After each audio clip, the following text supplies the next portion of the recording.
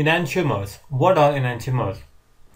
If you look at this tetrahedral molecule, the carbon with 4 different groups attached, and this is the tetrahedral structure of this molecule, carbon in the center and 4 different groups attached. If you look at this particular molecule through a mirror and this compound and its mirror image, you can just see these are the two, this is the object, this is the molecule, and this is its mirror image.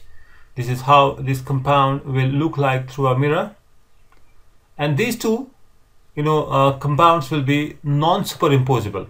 If you take this molecule, the mirror image of this compound here, right, if you take this one and try to superimpose on this one, it will not be possible to superimpose it completely, right? If you take the carbon, it will be on the carbon. Hydrogen will superimpose with the bromine. So these two molecules are non-superimposable.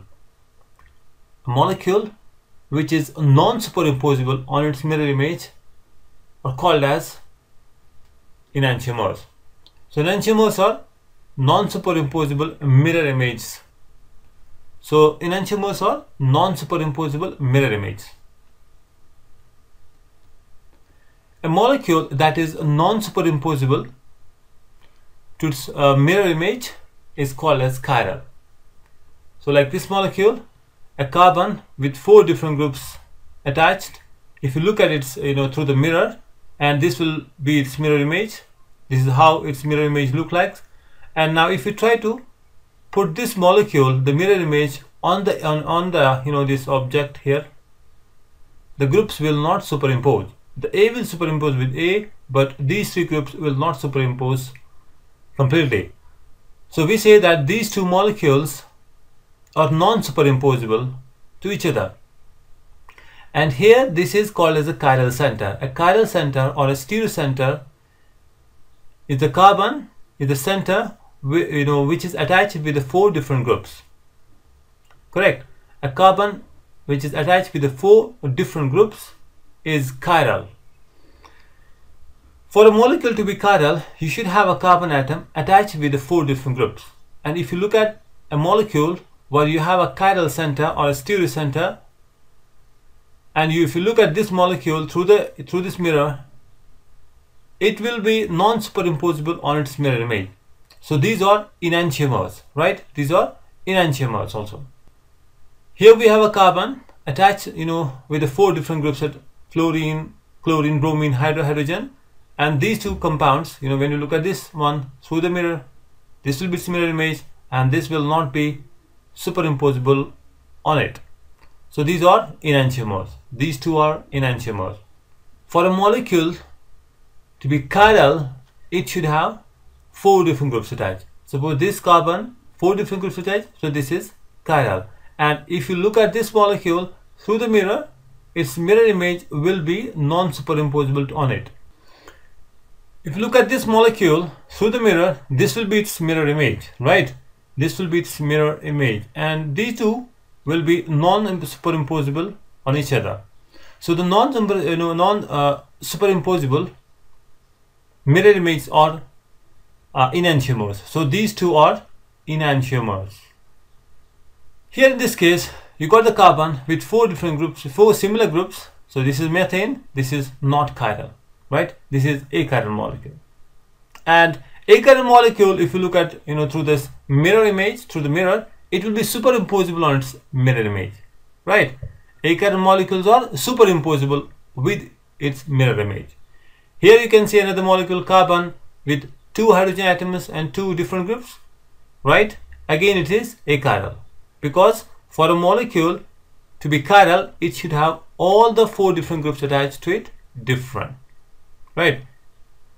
Here you have 2 hydrogen atoms, similar atoms, so it will be achiral. That means again this molecule will be superimposable to its mirror image, because achiral molecules are superimposable, right? Here and then another molecule, this is not a chiral center, this is the chiral center, right? Because you have a carbon with 4 different groups attached to it, and if you look at this molecule through the mirror, it will be non-superimposable on its mirror image. Let's say this is the methyl, and Here you will see the hydrogen, we'll see this one OCH3, and this one will be the C2CH2CH3. These two molecules are non-superimposable, right? So therefore these are enantiomers. Alright. Molecules with one stereocenter are always chiral. So you have a molecule with a one stereocenter here, one stereocenter here, one stereocenter here, and here one stereocenter. So these are chiral molecules. Chiral molecules cannot have a plane of symmetry. You know, a plane of symmetry is a plane which can cut a molecule into two equal halves, such that one part is a mirror image of the other. If you look at this molecule and you look at this molecule through this plane, this is a plane of a symmetry. If you cut this molecule through this plane, the left side will be the mirror image of this right side. And since this molecule is achiral, why? Because it is attached with the four similar groups. It's not chiral, rather it is achiral, right? And achiral molecules do have a plane of symmetry, right? Now look at this molecule again. You have a carbon with three similar atoms attached. So again this is achiral. You got a carbon with two similar groups attached to it here and two similar here, right? Again this is achiral, because we learned that for a molecule to be chiral, it should have all the four groups different attached to it. Like you have here a carbon with four different groups attached: chlorine, bromine, fluorine, iodine. So this one is chiral. This molecule is chiral. Here again you look at this molecule, you got a carbon and it has two similar atoms here, hydrogen atoms. So again you can cut it through this plane, and this left side will be the mirror image of this right side. And again, since it has two hydrogen atoms attached, so this is again achiral. And what we find achiral molecules do have a plane of symmetry, and the plane of a symmetry bisects a molecule so that one half of the molecule is the mirror image of the other half, while chiral molecules do not have a plane of symmetry, right? Achiral molecules have a plane of symmetry, but chiral molecules do not have a plane of symmetry. So the basic requirement for a molecule to be chiral is that it should not have a plane of symmetry, and achiral molecules do have a plane of symmetry. A molecule which has a plane of a symmetry is always achiral, but a molecule which does not have a plane of symmetry will be chiral. And that molecule, when you look at through this mirror, it will be non-superimposable on its mirror image. So let's try to find out which molecule is chiral and which is achiral. Here look at this molecule. Is it chiral or not? Yes, this is chiral. Why? Because it has a chiral center. It has a stereocenter here, a carbon with four different groups attached: hydrogen here, bromine, methyl group, and this propyl group, right? Four different groups attached. So this is a chiral center. This is a stereocenter here, right? This is a stereocenter here. See, this carbon is not chiral because it has three hydrogens attached, three similar groups. Again, this is not chiral. This is not chiral center. This is not a chiral center, whereas this one is a chiral center. So this whole molecule is chiral, because if it has a one chiral center, the molecule is chiral. Now look at this one, another molecule, 2-bromopentane. The first carbon is not chiral, second carbon is not chiral, right? What about this one, the third carbon? Is it chiral? Hydrogen, bromine, different. Ethyl group, different. And here is again the ethyl, this is the same. So again this molecule is not chiral, right? This is again a chiral molecule, because it has two similar groups, the ethyl groups. Here the ethyl and here also the ethyl. These two are similar, so again it's not chiral. This carbon is not chiral, this carbon is not chiral, so the molecule is not chiral, while this molecule is chiral. You see this chiral center? it has 4 different groups. Methyl, this is ethyl, this is propyl, and this is the butyl. So 4 different groups. So this is the chiral center, and this molecule is chiral. The other carbon atoms are not chiral. See, this is not chiral, this is not chiral, because 2 hydrogens, 3 hydrogens, 2 here, again this is not. So this one, this one, this one, and these are not chiral centers. Only this one is a chiral center. So the molecule is chiral. For a molecule to be chiral, it should have a stereo center, right? It should have one chiral center, a carbon with 4 different groups attached. And when you look at this molecule through the mirror, it will be non-superimposable on this mirror image. So those two will be called as enantiomers. Now another molecule here, we can see 4 different groups, methyl, hydroxyl, and this one totally different. So this is chiral molecule. So it has a chiral center. Look at this one, 1,2-epoxypropane. This carbon is not chiral. Why? Because it has 2 similar atoms, hydrogens. What about the central carbon? This is the chiral.